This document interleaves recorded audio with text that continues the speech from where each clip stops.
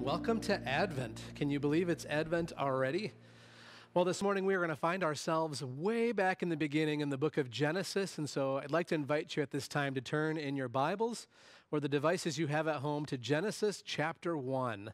We're going to be looking at the first 5 verses of Genesis chapter 1, and this morning we are honored to have Randy and Lisa Poole, who will be our scripture readers this morning, and so let's stand together in honor of God's word as we listen to Genesis 1, 1 through 5.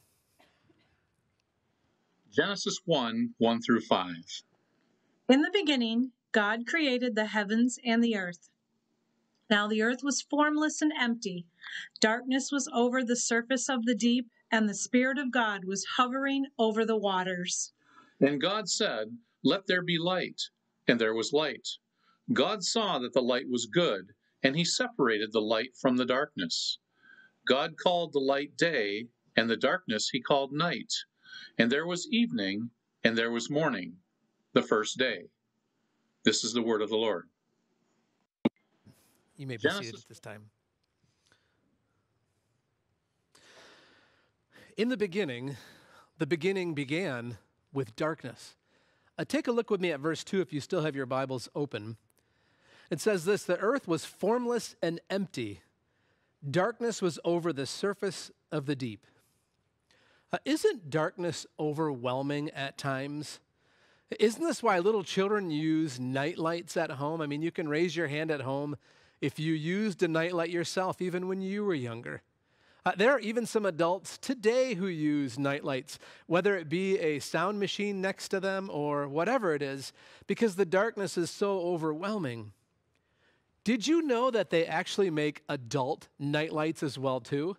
I mean, imagine waking up in the middle of the night to an elephant turning in circles next to your bed. Or maybe even, it looks like Bruce, doesn't it? The shark from a movie maybe you've seen before. But imagine waking up and seeing these night lights in your bedroom. Have you ever played hide and seek?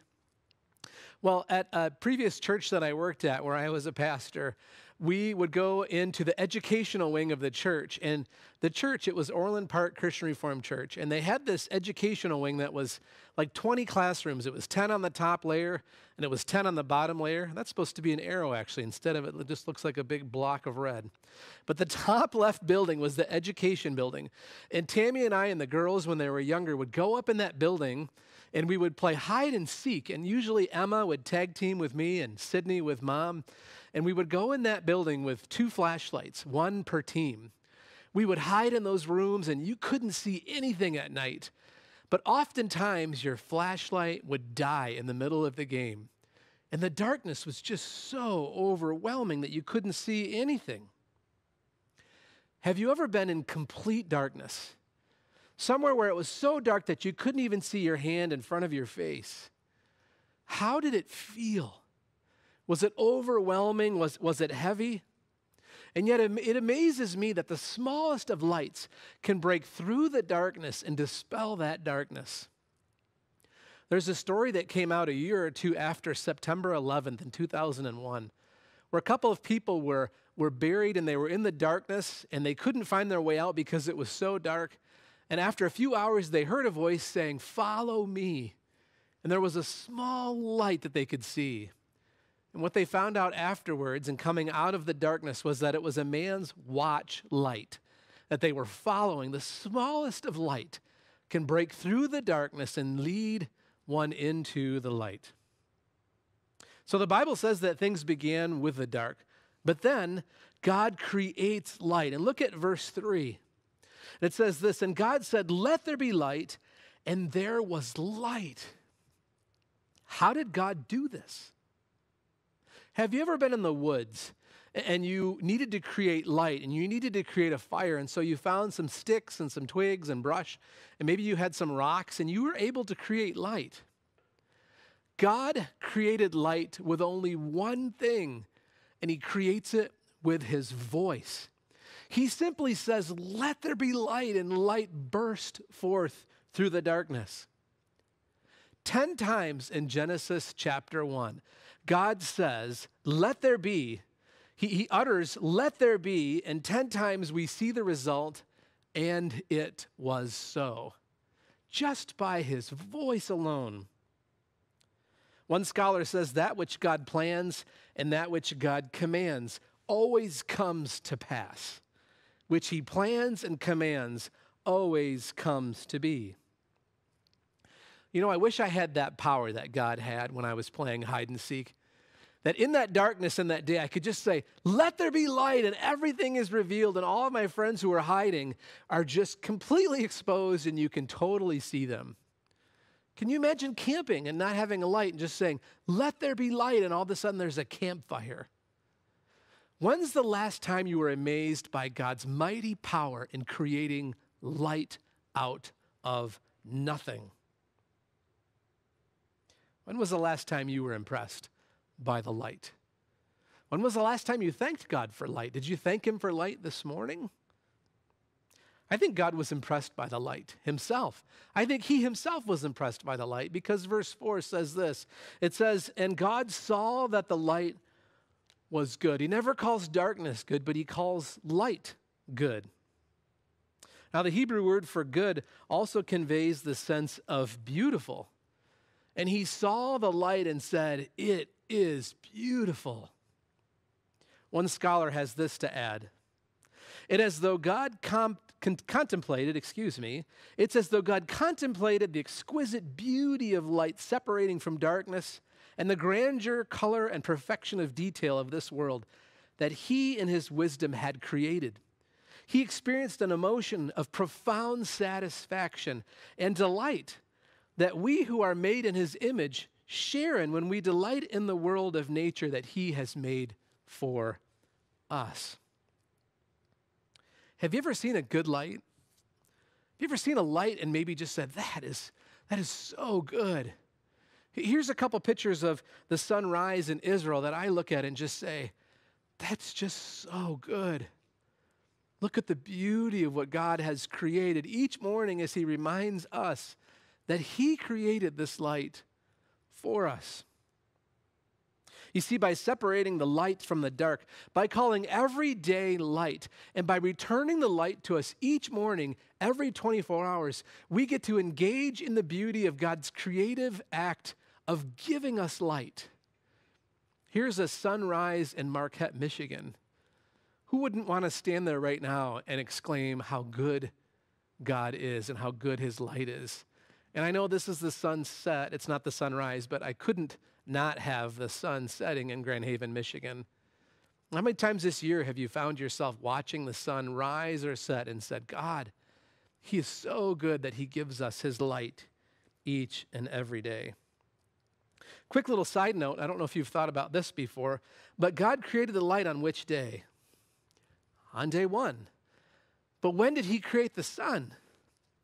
On day 4. How is that possible? Have you ever thought about that? Well, scholars say this, gaseous masses, try to say that 5 times at home quickly if you want to. Gaseous masses from which the sun and stars developed had a high temperature and thereby were glowing because of their high temperature. You know, we don't really know how this took place, but what we do know is that God's light dispelled the darkness. It hovered over the darkness and it created light, and God called it good. So what can light do? Well, a couple quick things, and I'm sure we'll hear more of this in this series, but the light can push out the darkness. It actually removes it and pushes it out, and we see that in Jesus, who removes the prince of darkness. Light not only dispels the darkness, it also reveals things. It reveals things. Sometimes early in the morning when I like to run outside, can't see anything, and so I wear a little headlamp. Tiny little lamp reveals the whole path and allows me to see sticks and twigs and even a dog a couple weeks ago. But it reveals things just as God's word is a lamp and reveals. So his light pushes out the dark. It reveals the light, but his light also provides life. Because his light was fire. And so it allowed to cook. It allowed people to produce and cook food, and it also provides warmth. His light, lastly, also symbolizes God's presence. In the Old Testament, God's people followed a pillar of fire. They heard God's voice in a burning bush. They saw bright lights, and God revealed himself. You see, light always symbolizes God's presence. And that's why the light was lit in the temple all day long, to symbolize that God was home and that he was present with his people. I think of the story of Jesus who's on the shore of the Galilee, and the disciples row up on shore, and he's already making breakfast for them, which I love that picture. But he's making breakfast and cooking fish over the coal, or the fire of a coal, which symbolizes God's presence. We also read in the book of Revelation that when Jesus makes all things new, that there will be no sun in Revelation. There will be no sun in the New Jerusalem, because God's Son, Jesus, is the sun. Imagine that. We lit Advent candles this morning, and we heard the words, "This symbolizes that Jesus is with us." The light symbolizes his presence. In the beginning, things began with the darkness, but God creates the light. God gives them light, and next, we respond by seeking to hide. Take a look at Adam and Eve again in the creation account. They are caught in disobedience, and what is the first thing they do in Genesis 3, verse 8? Then the man and his wife heard the sound of the Lord God as he was walking in the garden in the cool of day, and they hid from the Lord.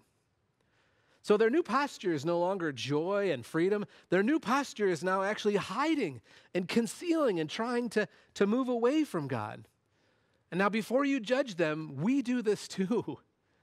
We hide, we conceal, we do things at night. And I fear that in this time of pandemic, it's only getting worse. We're walking further away from others. We're not holding each other accountable.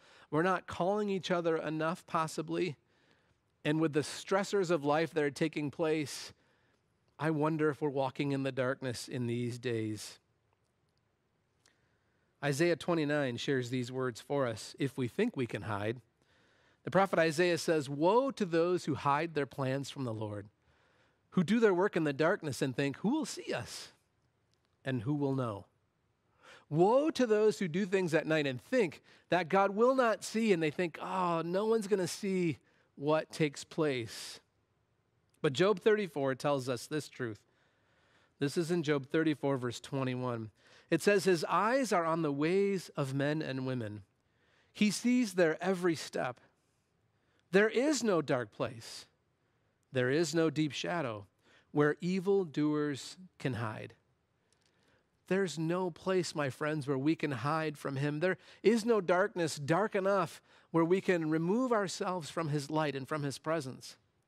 And so what is God's response? Take a look at Genesis 3, chapter 3, verse 9.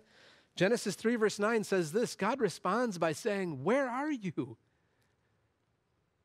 Where are you, Adam? Where is your heart? Where are you spiritually in relationship to me? Are you concealing yourself? Are you removing yourself? Are you distant from me?" And God says that to each one of us this morning. Where are you, Tim? Where are you, Susan? Ben, where have you gone? Tina, how far are you from me today? Marshall, where is your heart? Why are you hiding yourself from me? For there's nowhere, Psalm 139 reminds us, that you can go from my presence. So where are you, my friends, this morning? And how are you hiding yourself from the Lord? So there's darkness in the beginning. God creates light. Man seeks to hide. But in conclusion, the truth is that the darkness cannot overcome the light. Take a look at John, Take a look at John 1, verse 5. And this really is our theme verse for this series as we travel through Advent together. But John 1, verse 5 says this: "The light that shines in the darkness, the light shines in the darkness, but the darkness has not overcome it." So things may begin with the dark, but with Jesus, they always end with the light.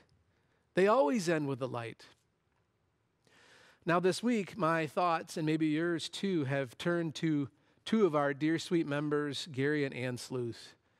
As we think about these two members who have been part of this church since the beginning, as Ann is a shepherding elder and walks with God's people, as their sweet daughter Rachel, who at the age of 37, I believe, walked through the valley of the shadow of darkness. Her mom, Ann, posted this on Facebook this week. That Jesus died, he rose again, he ascended, he's preparing a place for each of us, and he conquered sin, and he conquered death, and I would add that he conquered the prince of darkness. Things may start with the dark, my friends, but in Jesus Christ, they always end with the light. They always end with the light. I know this from the creation account. Take a moment and turn in your Bibles if you would.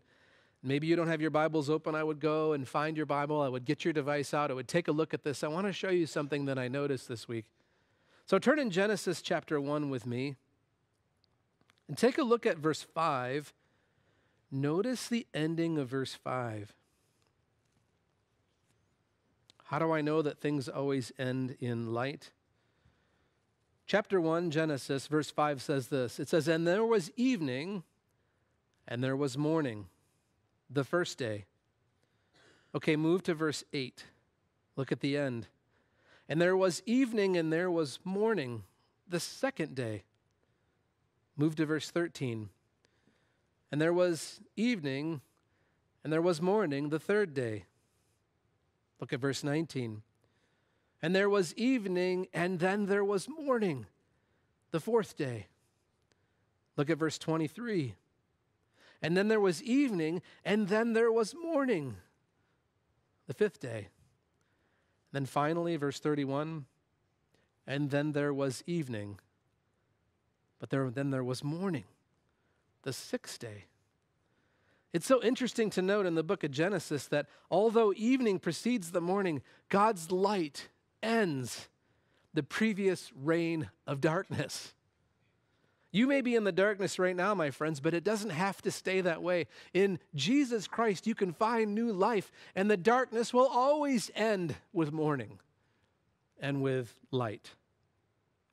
God's light always ends the darkness. Friends, in Jesus Christ, you may feel as though you are in the dark today. There may be something that you are concealing. There may be something that you're hiding. You may feel as though the dark is overwhelming. But friends, in Jesus Christ, the light is coming. The light in Jesus Christ is coming. For Scripture reminds us the light that shines in the darkness, but the darkness has not overcome it. Thanks be to God that he is victorious over the darkness. Let's join together in prayer. And so, Father, we give you thanks that you are victorious over the dark. We thank you, Father, that you provide eternal life and eternal light. Jesus, you call us to walk in that light. We know, Lord, that your life reveals, that your life illuminates, that your light pushes out the darkness. And we know, Father, from Scripture that even the darkness trembles at your name. Father, your name is light. The shadows cannot deny that you dispel the darkness. And your name, Father, cannot be overcome, not even by the darkness. And so help us, Father, to trust in that light today and to live in that light. We love you, Jesus. We pray that you would bring light to our lives today. And we pray this in your name alone, and all of God's children say, amen.